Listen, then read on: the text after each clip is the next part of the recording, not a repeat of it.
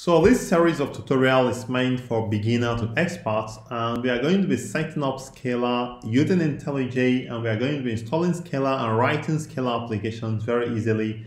We're going to be starting with a simple program, just a printout program, print hello world, and then from there we are going to be going to more complex applications, building web applications and building other kinds of applications using Scala. But the question is, why do you have to learn Scala? Why not Java? Why not Python?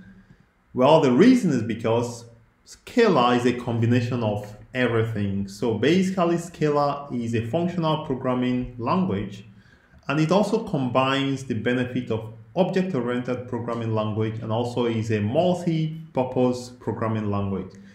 So that's why what I've outlined right here. So you can actually read it. So if you know Scala, then you will know Java. It will also be easy for you to learn other programming languages as well.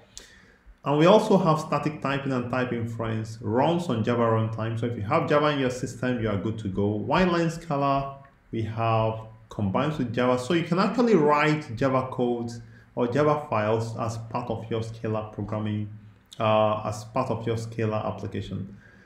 So we have for web development, you can also use Scala to build web applications. We are going to be doing that in a minute. In subsequent videos, I'm going to show you how to do it. So for now, let's simply go to the first step, which is installation and setup. And since I've said that this video is going to be brief, the first thing I'd like you to do is have IntelliJ installed. You don't need to do any other thing than just to have IntelliJ.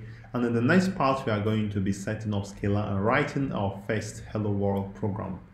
I'd like to thank you for viewing. If this has been informative for you, please consider subscribing to my channel and also leaving me a comment. So let's see in the next part. I remain Kainton the Tech Pro.